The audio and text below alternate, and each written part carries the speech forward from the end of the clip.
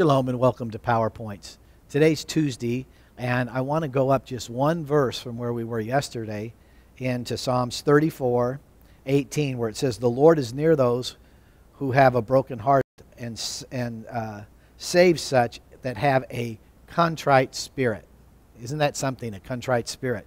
One of the issues, and I'm just going to be very blunt with you, when you are in a serious emotional battle, when you're battling infirmity, you're battling a huge financial crisis or a relationship crisis, what this is saying is that you're going through this and the Lord not only sees you, but He draws near you. The Lord's saying, I'm right there. But the key to being able to receive from the Holy Spirit during a trial is a contrite spirit. So the warning is this: do not turn to bitterness, do not turn to judgments, do not turn to anger. Allow the Lord and say, Father God, many are the affliction of the righteous. We talked about it yesterday, but Lord, you deliver me out of all these circumstances. My job isn't to figure out how I'm getting out. I just know you're getting me out.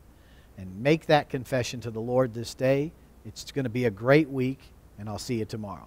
Shalom.